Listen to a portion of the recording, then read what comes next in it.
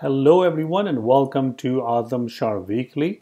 And in this video, you are going to learn how to send events from SwiftUI to UIKit and vice versa. And this particular video has been inspired from the amazing article written by Jordan Morgan. The link to the article will be right there in the YouTube description. And I highly recommend that you read this article because it actually covers a lot more, many different ways of sending events between a SwiftUI view and a UIKit.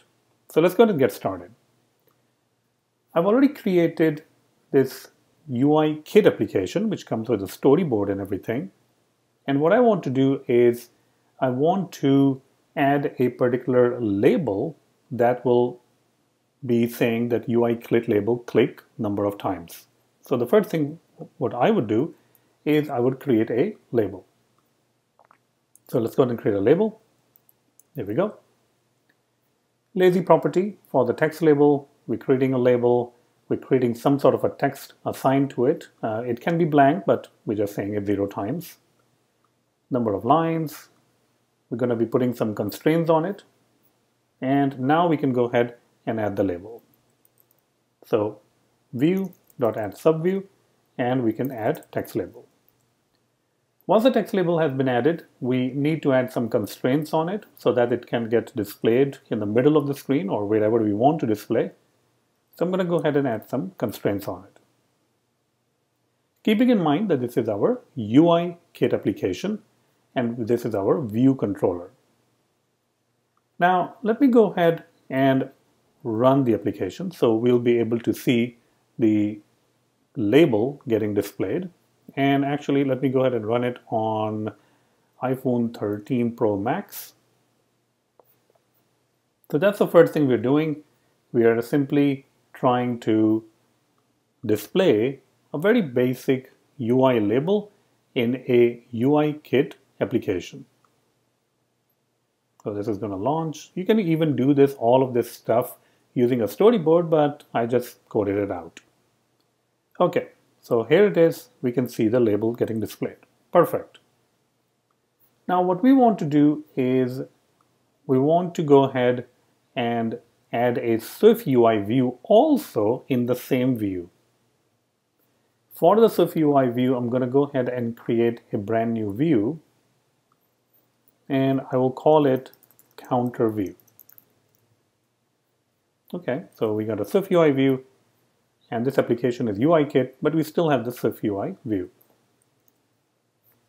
Now in the SwiftUI view, I want to create something which will consist of a text and a button.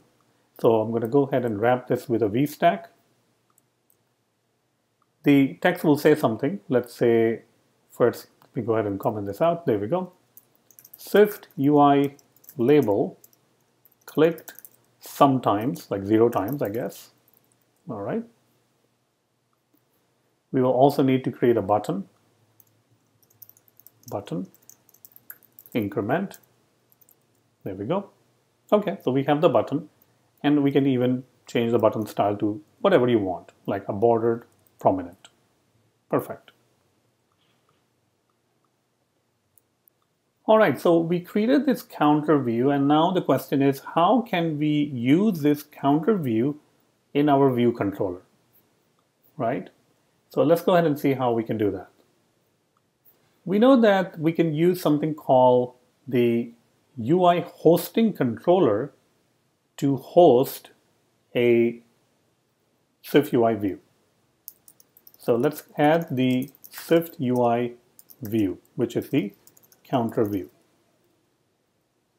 I'm going to go ahead and say UI hosting controller and the root view, in this case, I'm going to pass in the counter view. This is going to return us a view controller. I'm just going to call it counter view controller. You can call it anything you want. And next, we're going to check that if the view is available or not. So I'm just going to go ahead and make sure that the view is there. And finally, we can go ahead and say add subview, which is the counter view. Now, currently there are no constraints on the counter view, so it might not display correctly. So let's go ahead and add the constraints also. Okay, let's go ahead and run it. If we run it and we have done everything correctly, we should be able to see the counter view, which is actually a SwiftUI view, displayed in our UIKit application. And we can, it's right there. Now if I click on the increment button, nothing really happens. So this is a part where we have to think about that how can we make sure that when we increment, it not only increments in the counter view, but it also updates our view controller and our view, which is text label. So how can we do that? One of the ways to do that is to use something called the environment object. I'm going to go ahead and create a separate file, and I will call it app state. This is kind of like the global state of the application. Now inside the app state, I'm going to go ahead and create app state, which is observable object. And we will go ahead and create a value property as published and assign it initial value to be 0. All right. Okay, so we have created this app state, which is going to serve as a global state. But if it's going to serve as a global state, we need to inject it into our environment object. So I'm going to go back to my view controller, and I'm going to go ahead and create a property called app state, which will be of type app state. There we go. So we created this property called app state. And now since we have this particular property, we can go ahead and inject it right there as an environment object. So I can go ahead and app state, I can inject it. This means that the app state is going to be available to the content view and also all the views that are children of content view.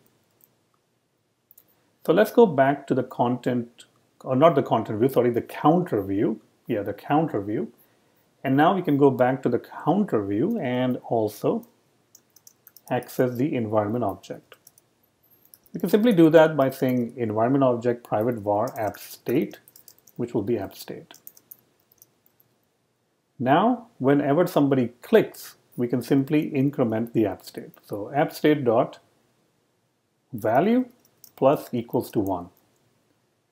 Instead of 0 over here, we can change that and display the value of app state. So app state dot value. Let's go ahead and run this.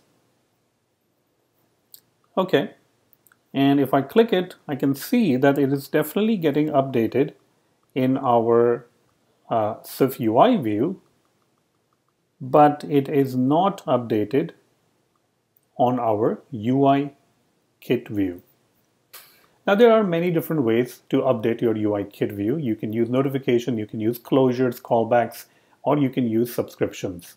I'm going to use subscriptions. So let's go back to our view controller, and right after adding it, I'm just going to say app state dot, and you can see that you can access the value by using the value property, or you can basically subscribe to this publisher. So I'm just going to go ahead and say subscribe to this publisher. So whenever this particular publisher changes or it emits a new value, we're going to get the value, and now we can update our text label. There we go. This is going to return us something like a cancelable, so we need to make sure that we are preserving that. So let's go ahead and import combine, and I'm going to go ahead and create a property for cancelable so that we can assign it.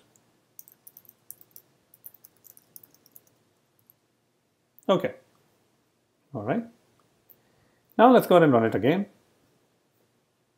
And now when I increment, you can see that even though this is incremented in the SwiftUI view, we are able to change the UIKit view and update the UIKit. Now you might be wondering, okay, great, but what about if I have a button in a UIKit view and I want to update SwiftUI? Well, the first thing is we need a button, right? So let's go ahead and create a lazy property that's going to give us the button. So I'm just going to go ahead and say increment button, which will be of type UI button, and we will create a button inside over here. We can use our new syntax for creating a button. So let button equals to UI button, and we can pass in the configuration and the primary action. Configuration is simply, we're going to say bordered prominent, and the primary action over here will be of type UI action, weak, self, because this can be, we don't really want this to hold any reference, in, and then we can say self dot app state dot value plus equals to 1. The reason for the weak over here is obviously that we're using self, and we don't really want it to, hold a reference to that. Border prominent is not really a property, it's actually kind of like this, so we'll have to call it like that. And we also want to return this button, so let's go ahead and return it and set some sort of a title, and as well as setting the translate auto resizing mask constraints to false. We have created this particular button, but we haven't really added that. So let's go ahead and add it right after our text label. I'm going to say increment button, and we will also add some increment button constraints so that it appears kind of like at the little bit below our text label. Let's go ahead and run this. Okay, so here we go. We got the increment button over here. Let's click this, and you can see that when we click it, we are simply updating our app global state, which is changing the not only the UIKit label, but also the SwiftUI label. And I can work both ways. I can click on the SwiftUI label, it updates the SwiftUI label as well as a UIKit, and UIKit label also update both of them.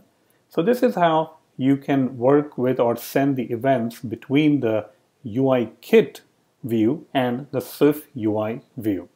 Once again, this is a really good article, and I will have a link to this article in my YouTube description that you should definitely check out, and it does contain other ways of doing the same thing. So definitely check out this article. But apart from that, thank you so much for watching, and really hope that you have enjoyed this video. If you like this video and want to support my channel, then there are many different ways. Hopefully you will be able to find like a thanks button right there in the YouTube where the like button is right next to it. If you're not able to find it, that's okay too, but mostly the YouTube is going to add that later. But I just published my brand new book, Surviving the Coding Bootcamp, and in this book I go about describing many different things. I mean, this is not really only about people who are, investigating into bootcamp, but you can look at that. There's a lot of topics that will apply to every single person. Resume, portfolio, group projects, hosting, LinkedIn profile, landing a job, how to negotiate salary negotiations. Hey, who doesn't want to earn more, right? Raise and promotion, do and done, don't burn the bridges, and then success stories. So this is my latest book. It's available on Amazon, and you can see that it's available as a paperback as well as a Kindle. I think it's like $9 or something for ebook, so definitely check that one out. And also, if you're interested in my Udemy courses, I have a lot of different Udemy courses: MVVM design pattern, Combine, core data in iOS. I have a server-driven UI, which is a brand new course, RX Swift.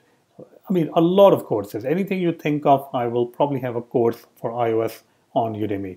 So definitely check out the YouTube description for the courses links. And thank you so much again, and hope you enjoyed this video.